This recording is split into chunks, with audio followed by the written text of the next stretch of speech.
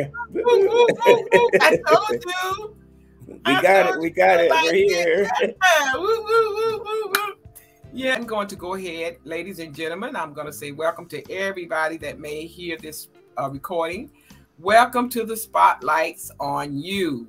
And this is Dr. Patricia Rogers. And we have a guest in the house today. But before we get to him, I'm going to go ahead and read my bio and who and what Unity in Service does to serve people. I'm a best-selling author, international best-selling author, international two-time public speaker. I am a virtual event host. I love hosting virtual events. And our team sets a platform for entrepreneurs like you to speak and promote your products and your services at the quarterly events that we host. Virtual. You never have to leave home. Our attendees, what you receive when you attend our events, you get new connections. You receive emails to build your email list. And all of our attendees are offered an opportunity to promote their products and services as well. Unity in Service also provides entrepreneurs with titles. For the Honorary Doctorate of Humanity Award affords you the opportunity to wear the title Doctor added to your name. How is that and why? Because it's for services that you have already done, your life experiences you've already done. So why not be awarded for it? For a few documents, submit a few documents, and of course a fee, which part of it goes to Theophany University, and we could get you going and get that title, because titles raise your level of authority. And I am an affiliate with Theophany University in Haiti, and I have already provided many entrepreneurs with that title because they've earned it. So with that, I'm going to go ahead and I'm going to introduce our guest for today, who is none other than Carl Powell. His personal website is scrolling on the screen. His email is there. His business website is there. His contact information is there. So ladies and gentlemen, join us in this upcoming interview as we delve into who in the world is Carl Powell. And what is Carl Powell up to these days? And thank you so much for coming to our last event that we had last week. I'm just so glad that we made this connection, because ladies and gentlemen, people need people. And hosting events have connected me to such wonderful and marvelous people just like yourself. And again, I'm honored to have you on the platform today. So with that, I'm going to play your bio.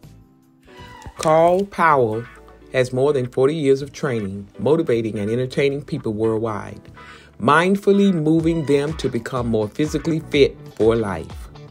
Carl teaches his mindful movement method program, which includes Qigong, Pilates, yoga, strength training, and meditation online and in the Healing Garden studio. He is also a featured instructor for the Silver and Fit program. As a personal trainer, he has extensive experience evaluating each individual to determine their fitness level and goals. He does not subscribe to the one-size-fits-all mindset. Carl develops a unique exercise program for each individual client. I introduce you to Carl Powell. Oh, it was nice meeting you again at the weekend event last weekend. So I want to know a little bit more about you. Okay. I read about your healing, laughter and all of those good things. I want to know, tell everybody who you are, what you do, and I want to know, how did you get started on your entrepreneur journey? Just give us a little history. So we'll start with who I am today. My name is Carl Powell. I was born and raised in Pittsburgh, Pennsylvania, in a very small farm town where I never got possibility training. I didn't know what was possible for me, and I didn't know what I could possibly do in the world to grow and to help the world be a better place. At about 20, I discovered aerobics. And aerobics was really hard. It was new. Jane Fonda had a thing. I started taking classes. Within 6 months, I loved moving and teaching so much. I said, okay, I'm going to learn how to teach aerobics. That was in 1980. That's how long ago that was. and I Wow. and I've been teaching ever since. So I learned first that for me, teaching was about getting people to move and being entertaining. So I thought, oh, this is great. God gave me this gift. I'm real funny and I'm entertaining and people like me and they like to move with me. And that's great. And I did that for about 10 years. And as I started to get more into my craft, I started to realize that, oh, no, no, no, no. The universe had so much more in store for Carl and what he was supposed to be doing. And that's how I found Mind Body Work. So through my fitness career, I got to know people. I've traveled the whole world. I started in San Francisco in 1981, 82 traveling. I've seen all of Europe, all of Scandinavia, Wow. England, Scotland, Wales, Japan, China, you name it, I've been there. Taiwan, Australia, all working and doing what I loved, which was the most beautiful part of it all. So Awesome. I think at about 45, I'm not going to tell my age, but about 45, I was tired of always being on the road. It was rough. So I spent about 10 years just traveling full time from country to country, sharing my love, sharing the dances that I did, and talking about how do you find personal happiness. And I called it Wow. 21 Steps to Magnificent Living. I did that lecture for years. And eventually I wrote 21 Steps to Magnificent Living into a book. And that started propelling me Okay. into a different direction. I joined Toastmasters, I started speaking. I won second place in the state competition in Hawaii 4 years ago in the speaking competition. And then it really made me think, okay, I've culminated all of these gifts that the universe has given me. Now, how do I take all that I know today about being a little black boy in Pittsburgh, about traveling the world, about entertaining people on stage, and bring that into something that I could share and make the world a better place? Awesome. Awesome. Awesome. Awesome.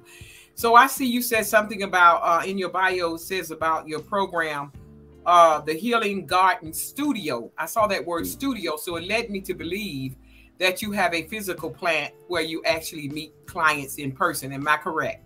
You are correct. So I live on the island of Maui. I live on the island of Maui. Don't hate me. And on this is such a beautiful place, the most beautiful place in the world. We're gonna get Dr. Fat here because we're gonna do something I'm here. coming. I'm coming to Hawaii. We're doing something here. But I have a little studio within a garden. So I have a healing garden that I built with lights and plants, and that all happened during the pandemic. That was my pandemic new person to become.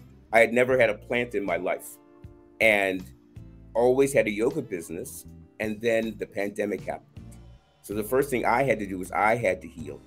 So the plants started to help me heal. I started getting one plant, then two plants, then three plants, and then all the plants, they started to become a garden. And then I started to realize, whatever you put your focus on grows.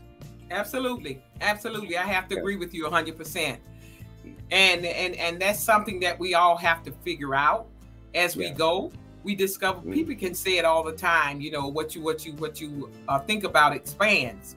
But the reality of it is it comes alive when you realize it for yourself and when you actually have the experience. And that is so awesome. And self-healing is definitely, you know, I know that I believe I call mine faith, you know, because I know sometimes I'm in bad way when it comes to feeling a certain way. And I trust my higher power, who I choose to call God. And then it goes back to faith. It's all about what we believe. Do you agree? I absolutely agree. And I like how you chose to speak about the higher power. In my world, I call the higher power God, because that's how it's operated in my life. But I never try to lead people, because you don't need to have that same faith or belief that I have to be happy.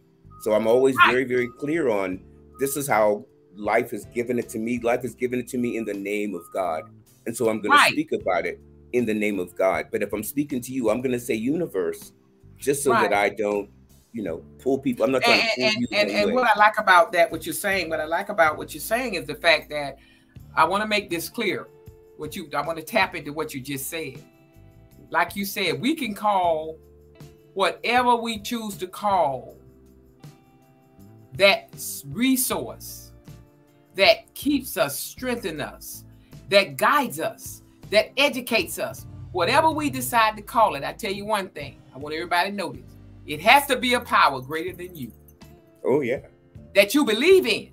Because it could be a doorknob, But as long as you believe and have faith, it could be a shoe.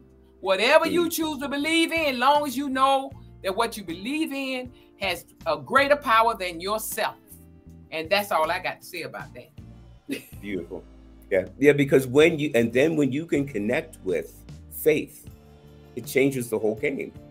I have faith that when you start your sentences with the way that I found Dr. Pat, and I hope I don't mind that I call you Patricia. Pat just kind of works for me. Oh, good. But the way I found you was I was on LinkedIn, just browsing, and I saw this sister that was doing something, and I said, pause, because it was something positive. And I said, this sister's doing something positive. Let me see what she's doing. And I'm telling you right now, if you are an entrepreneur, if you want to grow, check out people who are growing. Yeah. That's the only way you're ever going to grow. I checked out the sister that was on the move, and I said, now she's doing something.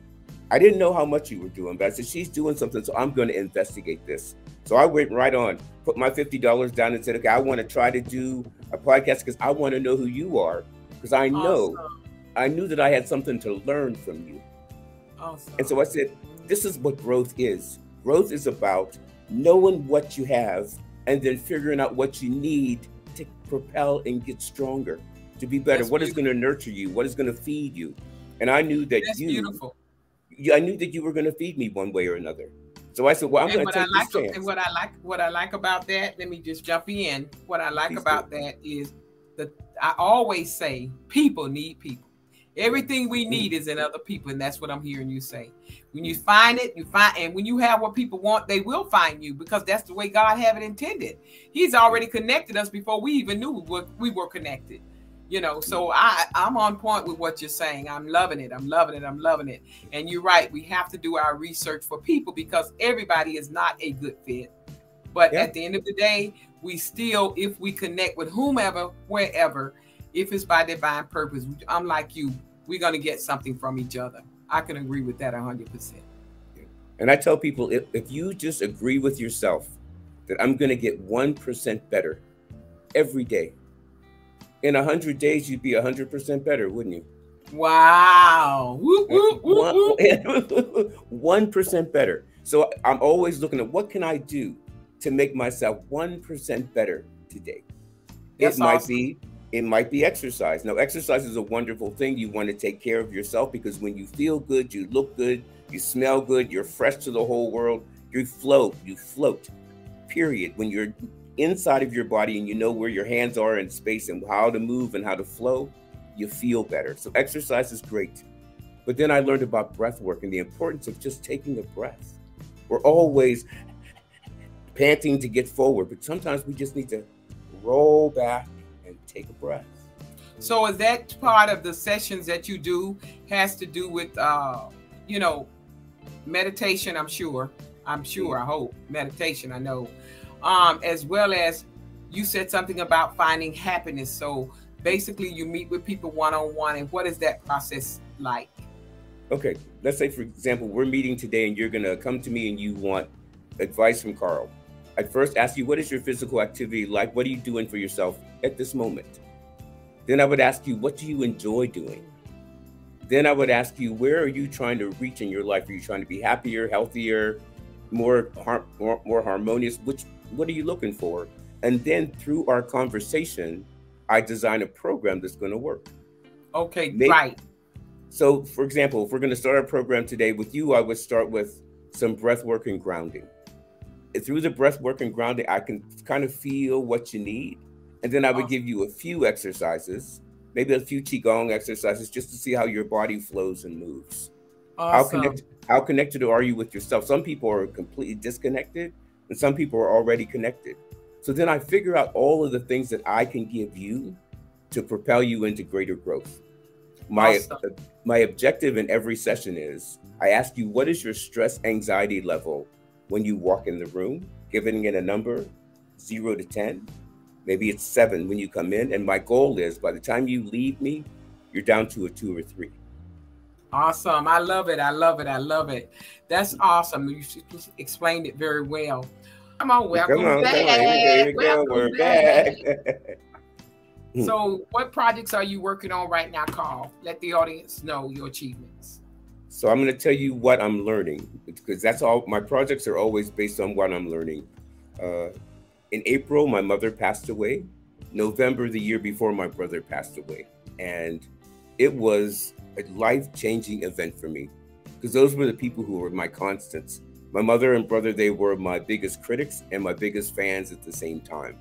So when they left this earth, I realized, okay, the only way I'm going to stay connected with them is to continue to tell stories about them and to continue to keep them part of my story and do anything that I could do to make them proud. So my first book that I wrote is called 7 Seeds to Happiness. The 7 Seeds of Happiness. And what the 7 Seeds of Happiness is about, it's about a little boy who was looking for happiness. He finds an envelope with 7 seeds. The 7 seeds are love, kindness, generosity, forgiveness, honesty, gratitude, love. He finds this envelope, and the envelope says, plant these seeds, one every day, and watch happiness grow. Because that's what happiness does. It grows. So this is a simple story about a little boy. He plants the seeds and the lessons he learns along the way as he plants the seeds. So I wrote that book, was really, really happy with it. I love all the colors and pictures, and I had an illustrator. I don't know if you can see, let me move back. I'm not sure. Yeah, but it's a really wonderful book. It's a very simple story, and it's for people of all ages, because it's so important to know that whatever you grow in your garden shows up in your life. So plant love. Go ahead. Where can they get it from? The book is available. The book is available on Amazon. It's available on Audible, ebook, and a paperback. Wow! Awesome! Awesome! That's so awesome. And all we have to do in Amazon is put in your name, because I didn't put your link in here. I didn't have it yet. So we can just put your name in Amazon, Carl Powell, and your books are gonna pop up. My books will pop up. And that's great. It's nothing like having your own book, because your name get to come up. And that's exactly why I wrote my own book. Tap Happiness. Go ahead. Tap Happy is the book that is my flagship book. And it's about the work that I'm doing right now. And it's about the art of emotional freedom. We have a lot of tension, fear, doubt, all locked into ourselves. As people of color, we have so much PTSD from what happened even before we were born. We have all of this piled onto us, and we never really deal with it just by having conversations. We deal with it in anger, in fear, in aggression. And I want to stop that cycle. I want to teach people that when you figure out how to be happy, you won't spend so many days in dismay. Tapping, EFT, is simply tapping parts of your body and repeating affirmations to yourself. Although I may have a limited mindset, today I choose to grow above what I think and feel what I feel. And you continue to tap, and you continue to give people affirmations. So if you came to me today and you said, I want to harvest happiness, I want to take happiness home with me when I leave, then we would just start tapping in happy thoughts. Awesome. Happiness is all around me. I can find happiness whenever I believe in happiness because I know this to be true because, and we go through affirmations, and then each time we go through the cycle of affirmations and the points that we tap, your anxiety level comes down just a little bit. Some people come down a lot the first time, and sometimes we have to go through the whole cycle of what we need to do to breathe happiness into our heart. This is where I always start. What is the name of the first book that you mentioned? You said the second one I know is Tap Happiness, because I want people to be able to find it. And I want to write the name. The 7 Seeds of Happiness. Seeds, okay, Seeds. of happiness. This is awesome. I love it. I love it. I love it. The reason why I love seeds, because seeds don't fear the light or the dark. Seeds strategically figure out how to use the light and the dark to grow. You put the seed in the earth, it's in the dark. Then it needs light and it starts to grow, but the whole time it's growing, the roots are still in the dark. So I always tell people, you don't have to fear the dark. You don't have to fear the light. Grab them, harvest them, make them your own, and get them to help you in your growth process. Awesome, awesome, awesome.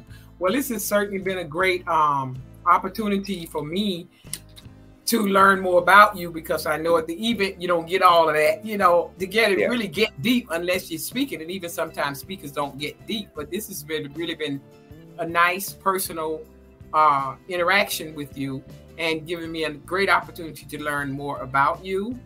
And that's the reason why I put this interview together for myself today, because I only wanted to meet you. Oh wow! Yeah, but I'm glad. Yeah, because I certainly am out there. That's for sure. I'm on social media. I'm all over. You're out there. Yeah, because there are 4.5 billion people on some platform, on social media platforms, and there's 15 different platforms. So I try to cover as much territory as I can. I'm not on all 15, but I do my best. But I love LinkedIn, and that's where you and I met, and I'm so grateful that we did. And I put your books up here.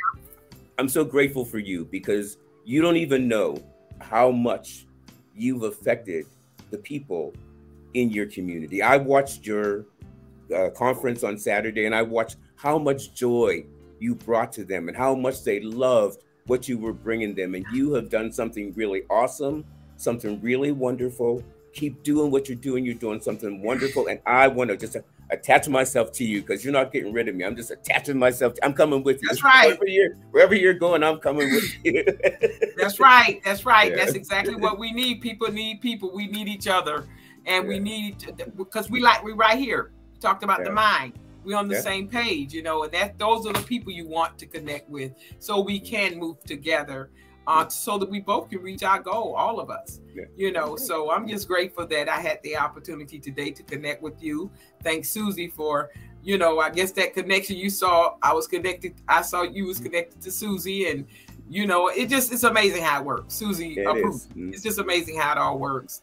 And so I'm grateful for this opportunity. And with that, I would love for you to give maybe an affirmation. I know you talked about the 2 books. Ladies and gentlemen, please go to Amazon, and all you have to do is put in Carl Powell. His 2 books will pop up, and I know for a fact we all can use some happiness, because the way this world is moving, as fast as it's moving, oh my God, we get lost in the shuffle. We get frustrated. Sometimes people quit. But for me, ladies and gentlemen, for Carl, I think I can speak for him too. Quitting is never, ever an option. Never. And you cannot have sacrifice. You cannot have, you can't have success without sacrifice. It comes, it's a package deal. So what we have to do is go through the challenges, keep moving. As long as we're moving, we're gonna reach our destination. Sometimes just a little bit slower than other times, but whatever you do, don't quit. Would you like to give an affirmation on our closing? Oh, I absolutely have one. Happiness is not a destination, but a journey of continuous growth. By cultivating a growth mindset, we sow the seeds of happiness and watch them bloom along our path. Keep blooming, keep planting, keep growing. Until we meet again, namaste. Awesome. Thank you again for joining us. God bless you. Absolutely wonderful.